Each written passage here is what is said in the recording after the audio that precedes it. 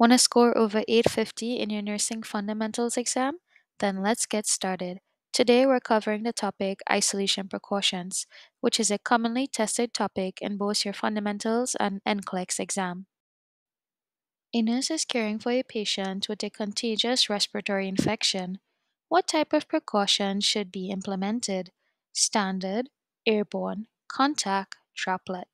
Pause the video and select your answer. The correct answer is B, airborne precautions. This is because respiratory infections that spread through the air require precautions to prevent airborne transmission. When caring for a patient on contact precautions, which personal protective equipment is essential? Mask and gown, gloves and mask, goggles and gloves, gown and gloves. Pause the video and select your answer. The correct answer is D, gown and gloves. Contact precautions are necessary to prevent the transmission of infections through direct or indirect contact, hence the need for gown and gloves.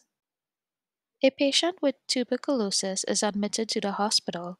What precautions should be followed? Standard precautions, droplet precautions, airborne precautions, contact precautions. Pause the video and select your answer. The correct answer is C, airborne precautions. Tuberculosis is an airborne disease, and precautions must be taken to prevent the inhalation of infectious particles. A nurse is caring for a patient with C. diff infection. What precaution is necessary? Airborne, droplet, contact, standard. Pause the video and select your answer. The correct answer is C, contact precautions. C. diff is transmitted through contact with contaminated surfaces, requiring precautions to prevent its spread. A patient is suspected of having meningitis. What precaution is appropriate? Standard, droplet, contact, airborne. Pause the video and select your answer. The correct answer is B, droplet precautions. Meningitis can spread through respiratory droplets, necessitating precautions to prevent transmission via droplets. A patient is diagnosed with chickenpox. What precaution is essential? Standard, airborne, contact, droplet. Pause the video and select your answer. The correct answer is C, contact precautions.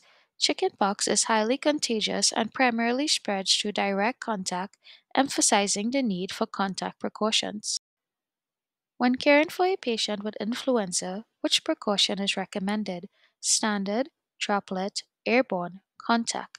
Pause the video and select your answer. The correct answer is B, droplet precautions. Influenza is transmitted through respiratory droplets, requiring precautions to prevent the spread of the virus. A patient with active TB is being transported within the hospital. What precautions should be followed during transport? Standard, airborne, contact, droplet. Pause the video and select your answer. The correct answer is B, airborne precautions. Maintaining precautions during patient transport is crucial to prevent the spread of airborne infections like TB. A nurse is caring for a patient with draining wound that is heavily contaminated. What precaution is necessary? Standard, droplet, contact, airborne. Pause the video and select your answer. The correct answer is A, standard precautions. Standard precautions should always be followed when there is a risk of exposure to blood, body fluids, or contaminated items. A patient with a known respiratory infection is scheduled for diagnostic procedure. What precaution is appropriate during the procedure? Standard precautions, droplet, airborne, contact. Pause the video and select your answer. The correct answer is B, droplet precautions.